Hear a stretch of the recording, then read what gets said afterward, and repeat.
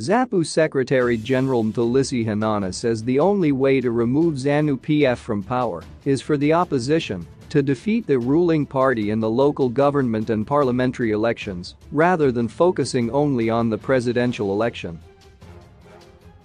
Speaking in an interview on Uncensored with Mzala Tom held on Twitter Spaces, Hanana noted that ZANU-PF is better organized than the opposition as it can field candidates in each ward throughout the country.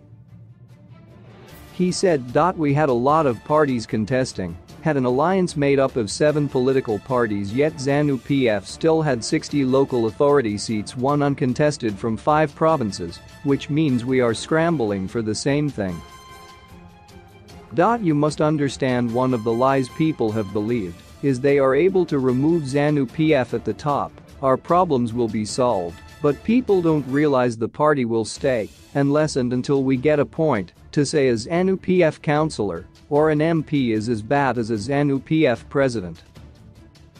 Hanana said ZANU-PF can be removed from power by removing it from the grassroots, especially in rural areas. He said, "We must have people voting for the opposition down there, and not only voting for the opposition at the top, so that when it comes to electoral infrastructure, it can also give the opposition ultimate victory and win." In 2018, Nelson Chamisa had about 45% of the total presidential vote, but when it came to the parliament, he only had 34%. This shows the agenda of removing ZANU-PF is being taught wrongly, we should be removing it from the grassroots.